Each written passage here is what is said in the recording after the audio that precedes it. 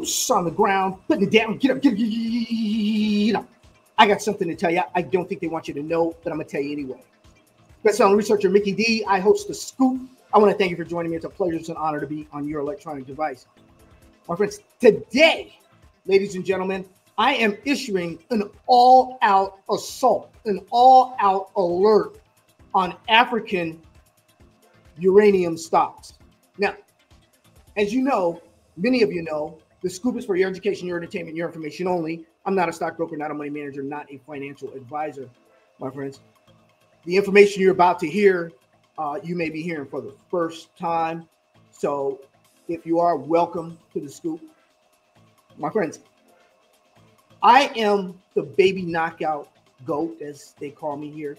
What are baby knockouts? Baby knockouts are companies that are little companies that grow up to be big companies, guys. That's the bottom line. They have something special about them. And that's what we feel about some of these African uranium super trade stocks that we're going to talk about here in a second, my friends. These baby knockouts, I've been doing this, guys, since the dot-coms. Been doing this for years and years and years. And we've had a lot of success with doing a lot of these different stocks here. Guys, you can make a lot of dinero, is kind of what they say here in the desert Southwest, where I am, my friends.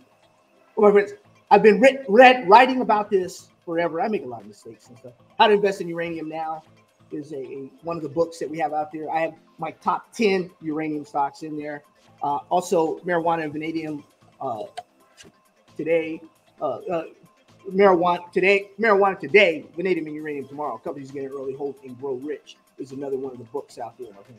But no, and I want the OGs to weigh in on this, guys. Something's happening in Africa right now. Now, when I was doing some research in Africa, the African marijuana gold mine, Rich Mineral Soil Meets Wall Street. I was doing research for this book here, and we were finding out that, you know, some of the African farms had been there for nearly 5,000 years, you know, and they, according to the Egyptians, and 1,000 years according to modern history, and over 300 years they've been, you know, doctors and all that, and you know, it's been well documented. But you know, as many things, we go over there and, you know, we find out what they're doing. We bring it back here. You know, they're crossbreeding these different strands. You know, we call it Charlotte's Web. We'll put a company out there, call it Charlotte's Web, and everybody will buy it. Well, that's what's going on in Africa right now. So we try and stay way ahead of the competition. Let me tell you what's going on in uranium right now. Uranium is going to be a savior, let's say, for America. Nuclear energy is going to be good. It's going to be good. You know, I'm not saying that because I've sailed around the world in a nuclear carrier for years. I'm saying that because I see the benefits of nuclear energy. So does a lot of people around the world are seeing it right now. Governments around the world are seeing it right now. What's going on with these African companies? Africa right now has big deposits, huge deposits. Now, they might not be high-grade deposits, but they are huge deposits, and they're respectable deposits that you can get to. The government says, okay, let's make a deal. You guys give us 20% of this, and you guys can go ahead and bring your stuff in, and we'll work with you. Whereas other countries, it may take years and years and years to get that done. It may take up to 20, 30 years to actually get those approvals and get that stuff done. Well, we need energy because people are going to be freezing this year. And that's where Africa comes in right now. These African companies, which I believe are well undervalued. Excuse me, I give you an example. Some of these African uranium stocks in our African uranium super trade, I did issue an alert. And if you get our newsletter, that alert for that stock, it's an all-out back the truck up on that African uranium super trade stock. What's going on here is in Africa, so you can get built, you can get permits, you can get everything done. You can get approvals from the government. You ain't got to go through all this rigmarole stuff that you have to go through in other countries. Plus, there's in a lot of these companies already, there's been millions and millions and hundreds of millions of dollars spent on these companies getting a mine ready, and all they have to do is refurbish it, do some rebuilding and all. But the legwork has been done. The approvals and everything has been done. Now, these companies are only valued, I'm talking about the African countries, right? African countries are valued at, they have a market cap, maybe 200 million, maybe 100 million, you know, whereas these companies over here, these other companies that are already, you know, they don't have approvals, they don't have permits or anything, their value, their market cap is a billion. You know, we've come down a little bit. We've come down. Oh, geez, you know, I know we're all mad because, you know, what happened in Fukushima. We were on that was my second uranium bull market. We were on our way. You know, we had an earthquake and we had a tsunami there in 2011, and we were on our way, you know, and we thought that, especially us that traded that 2004, 2005, 6, and 7. Oh, we loved that. That was such a great time. It was a great run up. But now, my friends, this third uranium bull market, this has the potential to be the greatest of them all. Now, these companies that will only produce maybe 500 million, maybe 250 million pounds a year, maybe 100 million pounds, 250,000 pounds a year. Thousands. See, because we're talking thousands with United States companies and with some Canadian companies. We're talking millions. We're talking hundreds of millions of pounds when you're talking about the African companies. So the African companies, I'll give you an example. Take just maybe the average company there in Africa, in our African uranium super trade. And you guys, all my private students have this information. You know, they may be able to produce, say, I'd say maybe 3 million pounds a year. Let's say 2 million, 2, 3, 4 million pounds a year. That's just the African companies with 200 and 300 million dollar market caps right now. Right now, some of them are under 100 million. You know, under 200, 300 million dollar market caps right now.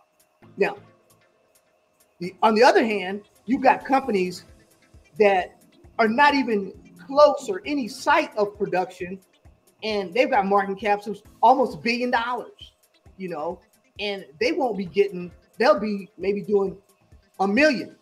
You got smaller companies, small producers versus the African companies can be huge producers. Sure, the grade is less, my friends, and everybody will tell you grade is everything. Grade is not everything, as the Chinese found out. If it's 2 miles underwater below, you know, all kinds of levels, and you got to get to it and build a mine, come on, man, who you guys fooling? You know, so, you know, although I love companies in the Athabasca Basin, you guys know that. I have said for years, buy Canada, you know, buy Australia, buy Africa, you know, buy the United States, buy these companies. But right now, guys, Africa, right now, let's focus on our African uranium super trade. This is an all-out alert. Buy Africa. Buy our African uranium super trade stocks. If you don't know what they are, I'll leave a link up here, guys, and you can get some of these stocks people never even heard of. See, we've been in Africa for a long time. For a long time looking in Africa, guys. And we have the goods right now, and we know where those areas are where they're going to be able to do production. They're going to be able to come online within a year, you know, within a year and a half, 2 years. These guys are going to be up and rolling. Now, I can't say that for companies in the United States. I can't say that for some companies in Australia. We did do a company in Australia that's going to be on its way. There's a few companies in Canada. You know, there's companies out there. But my friends, I say to you that these African companies with a whole lot, boatloads of uranium, you know, we're not worried about the grades. We're worried about the Chinese are worried about getting boatloads of uranium, and they're going right to Africa. You know, they're bypassing everybody else. You know, of course, Kazatomprom is doing its thing. But guys, consider buying. I can't tell you to buy, sell, or hold anything. Nothing I say should be misinterpreted as investment advice. Look at Africa, guys. That's my message to you today. Look at those African trends. Review your newsletter, guys. And also, when you're looking at your newsletter, look for Africa. Let's segue over to our next trade. You know, we were in this trade super early. I mean, when Paladin was 3, 4, 5 cents. I told you, it's about 40 cents USD now. Right, get in, get you back the truck up on these African uranium, some of these African uranium super trades now, because there's a pullback. This is a viable pullback, guys. Segue. Lithium penny stocks is out right now, guys. Low risk, high reward investing. It's out right now. There's lithium penny stocks in there right now. Make sure you guys get your copy of that. No, I don't have any free copies to give out because they've said, hey, Mickey D, you got to make Amazon some money. So that's what I'm going to do. Anyway, love you. God bless you guys. Take care of you and your family. Once again, my message to you is to look at the African uranium super trades. We have some baby knockouts in there that are fantastic, and you're going to do very, very well in the future. Love you. God bless you. Take care of you and your family. Hey, Mom, next week I'll be getting with my mom. Mom wanted to give a shout out to all you guys for praying for her and talking to her and your thoughts and wishes and all. My mom went through brain surgery and stuff, and she appreciates all of you. So she'll be giving us a shout out. Also, next week, we may be with Lawrence Stripling. Lawrence has a silver book out, Gold Silver Guy. He's going to be on the show also. Also, guys, what are the comedians doing nowadays? Now that the market is going down and people weren't going out, how did the comedians, and not only comedians, the actors and the actresses and all those people in entertainment, how did they? We'll talk about that, guys. We'll have a special guest. We'll have comedian Malika E. will be joining us, hopefully in the studio here in a few days. Love you. God bless you. Take care of you and your family.